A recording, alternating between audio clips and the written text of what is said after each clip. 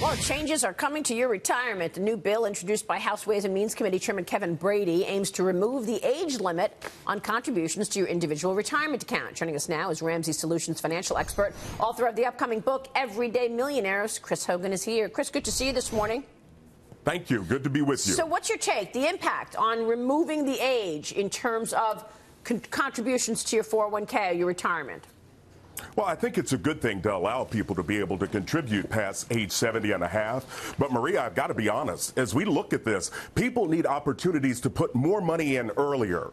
You know, the way to grow money is with time and compound interest. So I would love to see the contribution limits increased for people that are in their 20s and 30s to give them an opportunity to build up their money they need for their future. What if you're older, Chris? I mean, we can't go back in time. How can you catch up?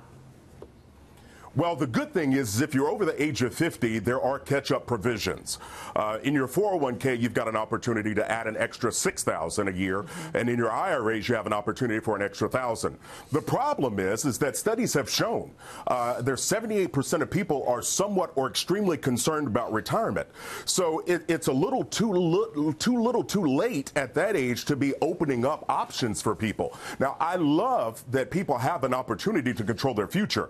I never feel like it's too late. I talk about that in my book, Retire Inspired. It's never too late to make changes, but I think we have to make lifestyle adjustments and look at ways to really add to our savings for later. We've got to stay in control of our money and not let it control us. What do you think makes sense to have as a limit? You want to increase the limits of the amounts of the contributions.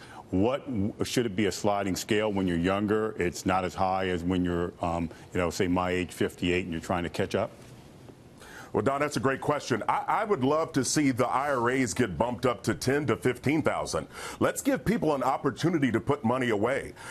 Moving the 401k, allowing people to move it up. Again, we're talking about people's futures. We're seeing people have to work harder and longer because they don't have enough money put away.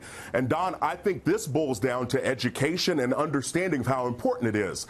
People have a false sense of understanding that they think that Social Security is going to save the day. So for the people that are watching, here's the plan. Get yourself out of debt, build up an emergency fund, and start investing 15% of your income into your 401k or 403b. This will put you on the path to be able to live your dreams later. Spend it when you're young. Spend it, Chris, because when you're old, you got this big retirement nest egg, you're going to be achy, and you're not going to want to go on a cruise. You're not going to want to go to Italy and to Rome because there's too much walking to do. People do not give too much about you do not retirement. give people bad information. No, listen, you can have some fun now, but you got to prepare for the future. Don't you tell people that. You're not suggesting to take money out of your 401k, Dagan. No, absolutely not.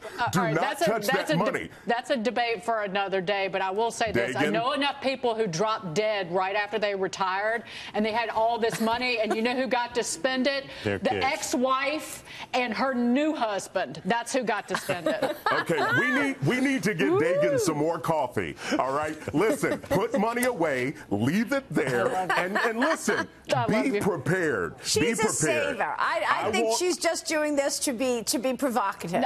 I'm not postponing a trip. Right.